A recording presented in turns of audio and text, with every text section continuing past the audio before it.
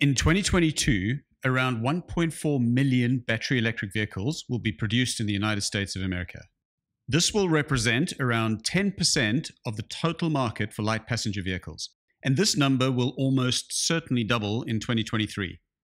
The growth rate internationally is even more impressive. More than 6.5 million battery electric vehicles were sold in 2021, which is more than double the volumes that were sold in 2020. And that number is more than triple the volume sold in 2019. This is explosive growth, and it leaves many investors wondering how much longer such growth can continue. Will it continue to grow exponentially, or will we reach some sort of equilibrium in which electric vehicles remain confined to their market segment and growth starts to plateau? Of equal importance is the price that people will be willing to pay for an electric vehicle. In the USA, the average sales price for an electric vehicle is around $55,000, while in Europe they are a bit cheaper, with the average price being around $49,000. Well, the best way to determine how much room there still is for growth is to look at what is motivating the transition from internal combustion engines in the first place. And in this video, I plan to do exactly that, to give you my top picks as the primary catalysts for increased adoption of electric vehicles. Now, before I continue, I encourage you to subscribe to my channel, as I intend to turn my attention again to energy production, distribution, and raw materials, because I believe these are areas where we are going to find real investable opportunities in this exciting growth industry.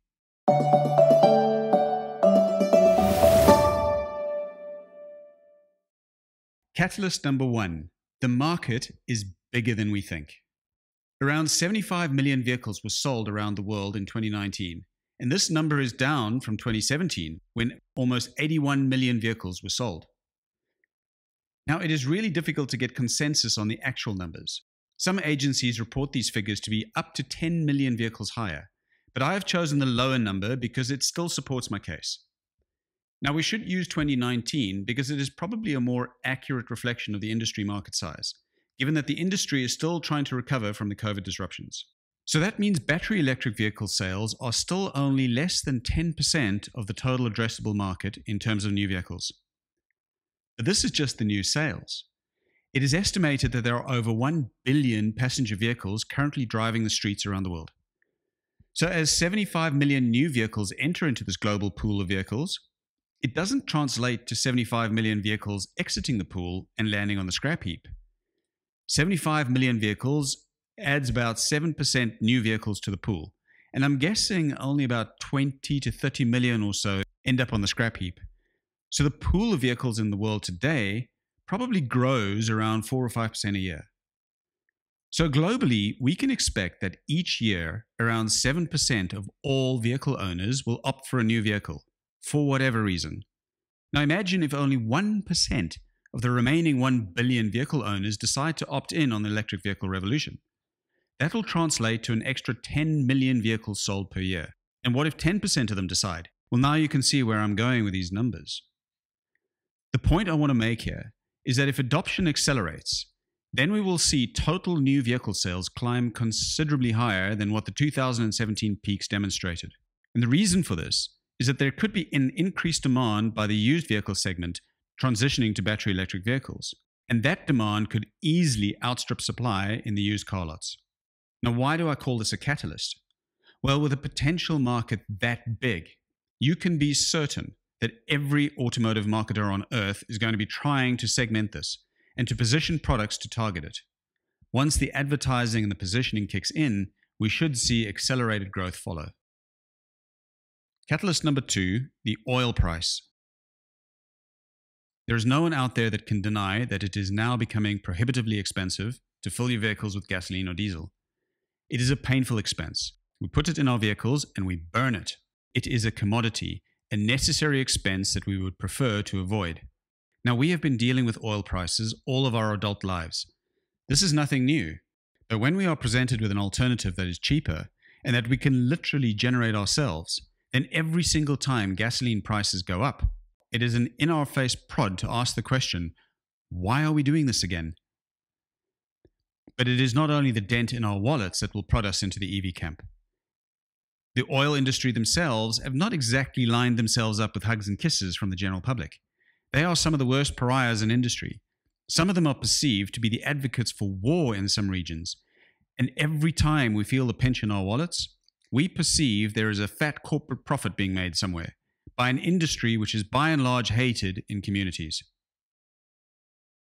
Catalyst number 3, government incentives and controls. You cannot ignore these. Tax credits are obvious, but I believe a greater catalyst comes from more and more stringent emission control standards. China has recently, in 2021, implemented Stage 6 in their emissions control standards, which is the most aggressive in the world. Now, while this is predominantly targeted at new vehicle sales, the challenge for the average road user is that cities like Beijing limit the number of license plates that can be issued, and they prioritize vehicles that comply to emissions controls. Cities in Europe do something similar. Around 230 cities in Europe have adopted the low emission zone policy, which prohibits access into these zones unless your vehicle complies to the latest emission standards. Personally, I think it is only a matter of time when Europe bans internal combustion engines into cities completely. And when nations set target dates for the transition to electric vehicles, it's kind of hard to ignore that. I mean, that is a pretty solid line in the sand. Catalyst number 4, government trade balances. This is kind of related to the previous catalyst, but I thought it was important to understand why governments are so on board with electric vehicle transitioning. Outside of the obvious climate change pledges, I think there is a financial reason governments will continue to push for the transition. Now, oil-rich nations might not experience this catalyst quite as much as countries that are net importers of oil. This is because when countries import oil, it reflects as a trade import, and it has to be balanced with trade exports. They buy this stuff, then they burn it, and in some cases, they create goods in the process which gets exported. Now, in order to maintain a certain status quo in the currency exchange, countries adopt a currency reserve so that they can buy or sell currency as needed to ensure that the currency remains stable. Now, if you remove, say, a $50 billion oil import cost, you can free up currency reserves. It will also translate to an increase in GDP. But the impact is even more profound when we consider the inflationary impact of the oil price. Oil touches almost every single part of most value chains. Component or complete product delivery happens at almost every step of the way, and the fuel bill is a cost of sale. A cost of sale is a deductible, and so on and so forth. There is a financial benefit to removing oil from the equation. It removes a contributor to inflation, it helps alleviate trade imbalances, and it should contribute to increased GDP and tax revenues. Catalyst number 5, geopolitical de-risking. Oil is such an insanely strategic asset to any country that it is almost certainly a political bargaining chip at any national negotiating table. Securing a reliable, steady supply is of paramount importance to any economy. How many wars have been fought over oil? It was literally the primary strategic objective for the Axis powers in World War II. If countries that are net importers of oil can eliminate their dependency on the stuff, then that has to put them in more favorable situations geopolitically. Catalyst number 6, convenience and innovation. I don't think we have begun to experience the convenience of charging versus refueling an internal combustion engine. A supercharger station doesn't require a 10,000-gallon chemical storage facility or the complicated logistics infrastructure needed to keep it full. No, even a 7-Eleven can simply put a charging station outside in their parking lot and cash in on the electric vehicle energy sale. Municipalities can get in on the action too by positioning themselves to sell you the electricity for your vehicle. This is a new revenue stream for them. We might not be experiencing it just yet, but once charging stations become ubiquitous, they will dramatically simplify our lives. They will be everywhere. As for technology innovation, well, there is so much on offer here. We have autonomous driving as what Tesla is pioneering, or independent motors on each wheel as Rivian has demonstrated, giving a whole range of applications for improved maneuverability, or the use cases for a massive 100-kilowatt battery itself, like what Ford has demonstrated with the F-150. I mentioned in my previous videos that disruptive innovation creates markets. I think this is going to be the case. For example, I think that autonomous driving will resolve the issue many face of where to park their vehicles, thereby motivating more to purchase one. I think that in much the same way that smart revolutionized the subcompact market segment in Europe, this concept can be taken even further with electric vehicles. I can envision a scenario where people would certainly have 2 vehicles, a subcompact for driving around to work, and a family car for evenings and weekends. which can be parked far out where parking is cheaper and more abundant, and automatically hailed when needed. I can see scenarios where the batteries will become so incredibly useful that contractors will have 2 or 3 pickup trucks. I'm just throwing random ideas out here. The point I wanted to make is that there is so much room for creativity here by a vehicle which is no longer constrained by the design criteria of the internal combustion engine. Catalyst number 7. Systematic destruction of all the restraints. Electric vehicles are systematically destroying all the counter-arguments against their adoption. Production costs are declining rapidly, thanks to the incredible drop in battery costs.